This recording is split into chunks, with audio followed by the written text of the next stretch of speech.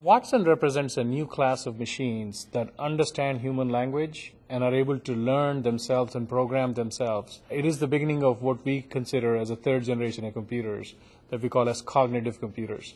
That's the exciting part. This is the beginning of a shift that will last probably the next 20, 30 years.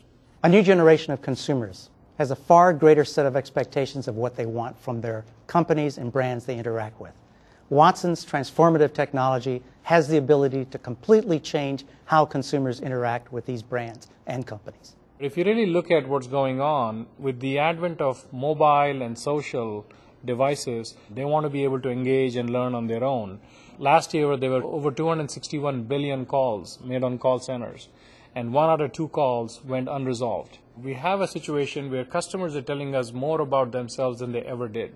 At the same time, they are more frustrated that companies don't understand them. And we're also seeing that those companies that understand customers well and engage them better are being very handsomely rewarded. We believe Watson is coming in at the right time as a technology to help improve client engagement, both in a self-service as well as an agent-assisted model.